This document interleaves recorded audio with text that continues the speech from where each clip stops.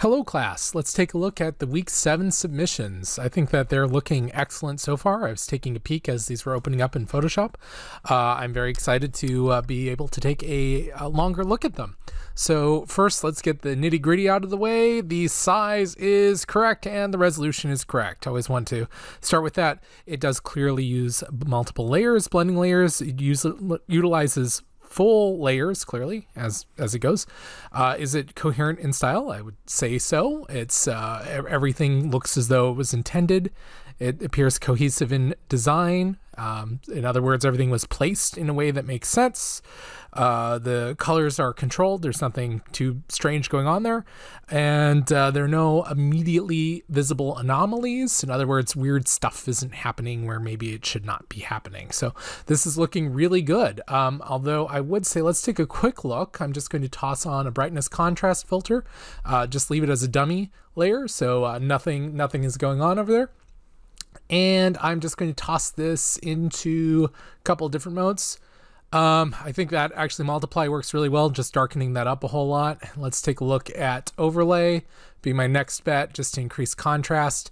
I think either of those would work because it seems as though as it is, it's a little washed out, and we can just knock it into multiply to really, kick up those darks, or pop it into overlay if you care more about contrast. I think multiply would probably do it maybe without 100% fill opacity, just kick it back to like 60% or so, 66%.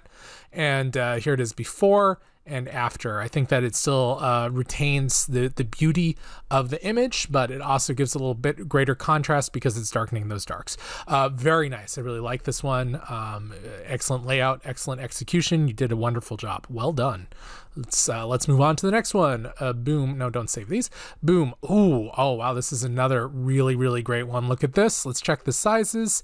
These sizes are correct. Resolution is correct. It also has a clear use of blending layers and uses multiple layers. It utilizes full blending layers, obviously, since it's got all these starscapes and things going across it. It is coherent in style. In other words, it's not just random stuff thrown together. The design makes sense as well. Everything looks as though it was placed. There's no weird color problems, and there's no immediately visible anomalies. Again, though, let me go ahead and toss on one more dummy layer because it looks as though this is another one. So color burn is interesting, but we start getting some bad colors in it. Multiply, no, I don't think so. Let's take a look at hard light. Yeah, I think you can push it just a little bit further. Again, not too much, just a little bit. Maybe this is just personal preference, but I think that that gives it a little more contrast between the planet and the clouds, a little darker on the inside. So yeah, there's just with one more layer, boom, you can really punch this up a notch. As it is, though, this is another wonderful one. Well done. Let's go ahead and move on.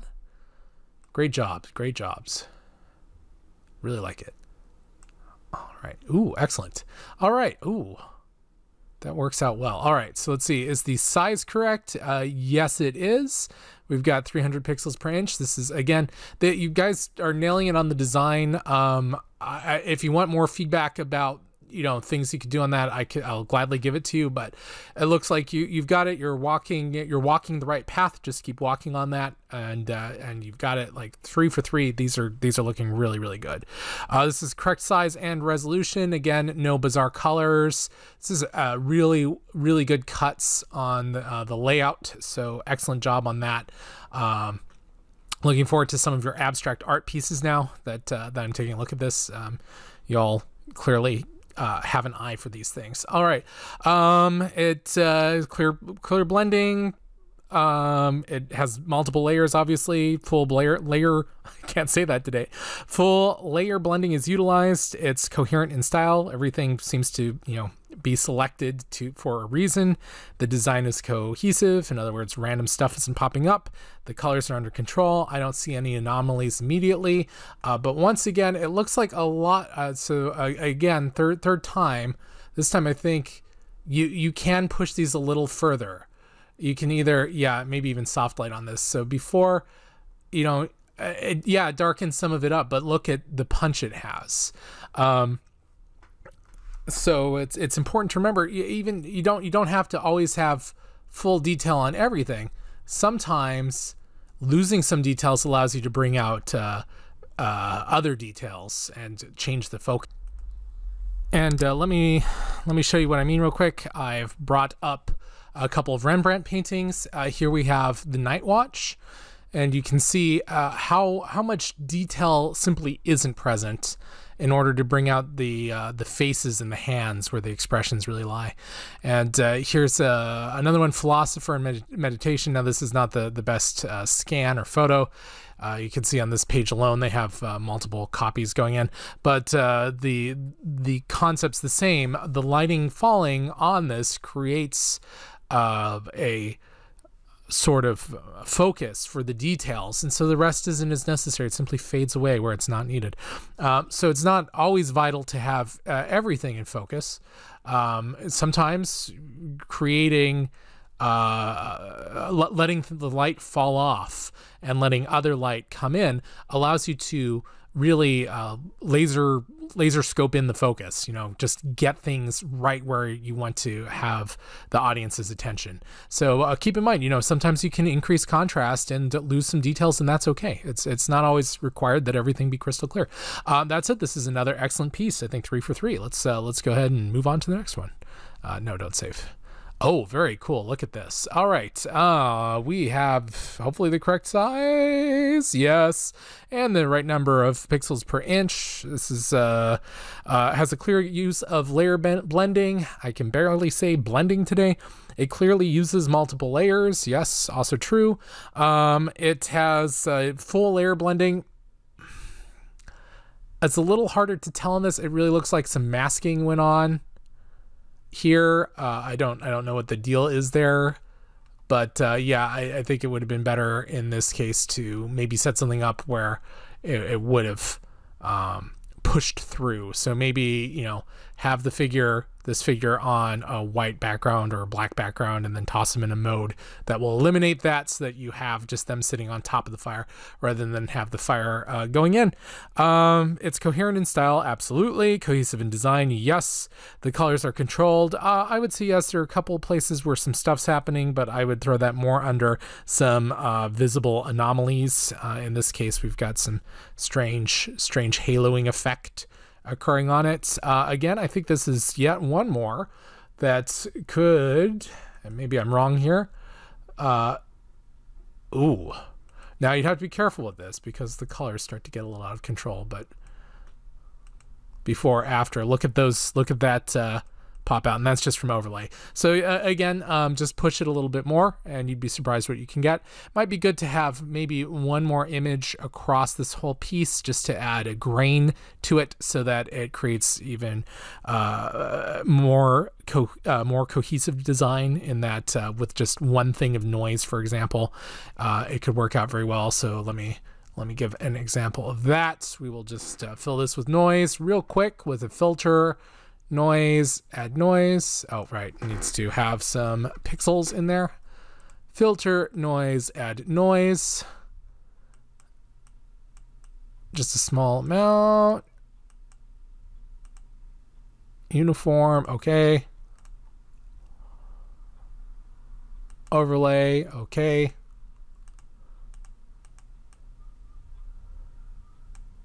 See.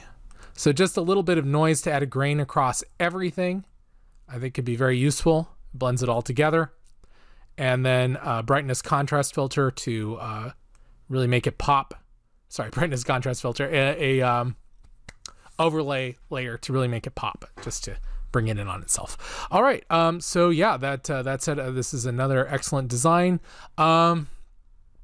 It's cut down the middle. I like that there's nothing right in the middle. You have the two figures looking at each other. Might have been good to toss a sun or a moon or something in the eye sockets. You could had a little flash of color or something in there. Otherwise, very well done. Good job. Let's go ahead and move on. Okay. Oh, this is pretty. So yes, let's see. It is the correct size and the right resolution. It has a clear use of layer blending and clearly uses multiple layers and utilizes full layer blending. It's coherent in style, cohesive in design, and the colors are controlled. I would say we could push this further. There are actually some immediately visible anomalies. Right in here, it'd be good to put something a little bit darker so that it covers that up. Going in, it's a little hard to see this wolf, but again, I think maybe a multiply layer. I'm just going to keep tossing these on top of each other. I know we'll run across, maybe not a multiply, so that fixes this and breaks that. Wrecks the color. You might be in a bit of a pickle here. Yeah, I could see some of the issues. So I would say that the initial images might have needed to have their levels pushed a little bit further prior to being used, simply because they're getting so washed out so early on. And it's hard to say if there would be a quick fix for that otherwise.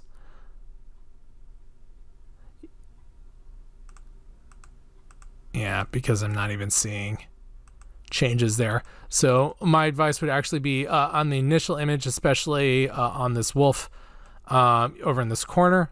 It's just kind of fading away. It would be good to come in and just crank those levels up once you know what effect you're going to be using. Same with this wolf. This one needs to be darker, this one needs to be lighter, and that should resolve the issues. That would be right at the beginning prior to using them in the image compilation. This moon, I like the way that it drags everything together.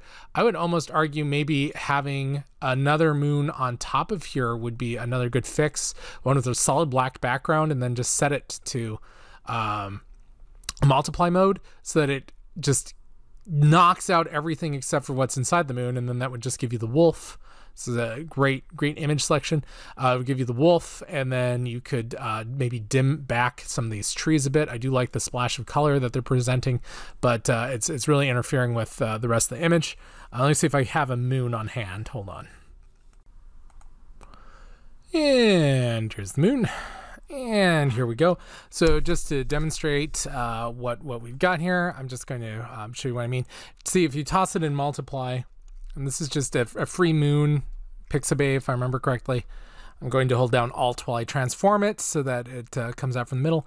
So doing it in this way allows me to mask it down. Here we go, with kind of a natural moon mask. And notice the colors kind of fall off. So this is a good start. Again, this wolf, I'd bring it back in one more time in a lighten mode. But let's take a look at what we can do maybe even with curves. Might be good. See how much lost data we have. Ugh, no, that's not doing it.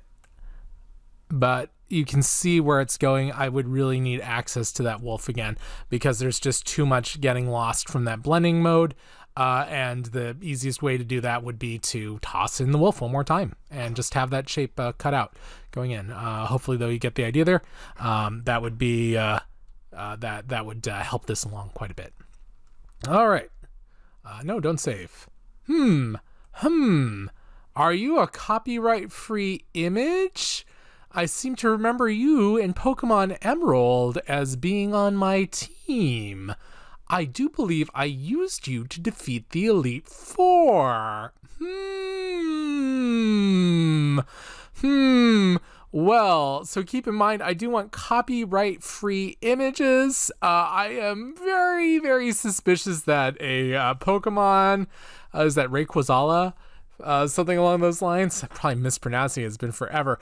Yeah, no, this that would not be a copyright-free image. But let's ignore that for just a moment and take a look at the rest of this and see what's going on here. So we've got oh no, that is not the correct size at all. Let me come up here. So this is an issue that about 3 semesters ago, this came up a lot on people using Macintoshes. They'd punch in all the numbers, but then when they saved out what was it? I believe PNGs and JPEGs. It would resize it to 72 pixels per inch, but it would be the correct number of pixels. It would just be the wrong size. So I'm just going to go to image size real quick and see if that's the case. Notice I've got resample on right now, so it's actually making this bigger as I crank up the size.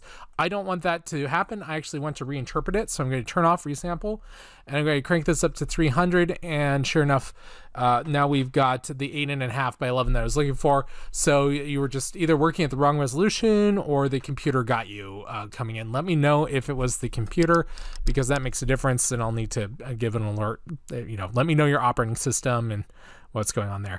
That said, I feel as though we're losing a lot in the darks. Let's see if we can do this keeping in theme. See if we can do this flat out with a...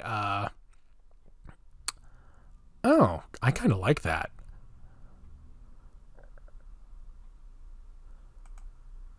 Can we bring it out just using a blending mode? I kind of like that, actually, just losing even more. That has a nice effect. But real quick, I really like that, actually. Let's go ahead and toss this into a curves. Look at all this lost data. Let's bring some of that in. There we go. And lose a little bit there.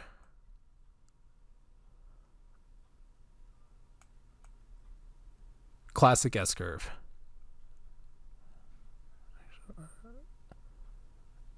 Maybe in there. All right. Before, after. So I think that you can push it a little bit further. Do watch out, though. You notice I'm starting to push the colors kind of the wrong way. That said, it could be popped out a little bit more. Although you did, it's not the right size or resolution, but you did use, clearly use layer blending. You've clearly used more than one layer. You've utilized full layer blending. So in other words, it takes up the whole screen here. I was looking for that. It's coherent in style. Yeah, it's a monster going across oh, well, that's cohesive in design. Yeah, it's a monster coming across the city, so that gets it going. Is it coherent in style? Yeah, you've got like these bright images showing up on dark, and that's just kind of a theme you have unified throughout the entire piece. So I'd say absolutely. Your colors are controlled. Yeah, your colors are controlled. Any immediate anomalies? I'd say the giant Pokemon's an immediate anomaly that's like coming in here as a copyright-free image. Oh, maybe it's a photo of your toy. No, this is totally computer generated.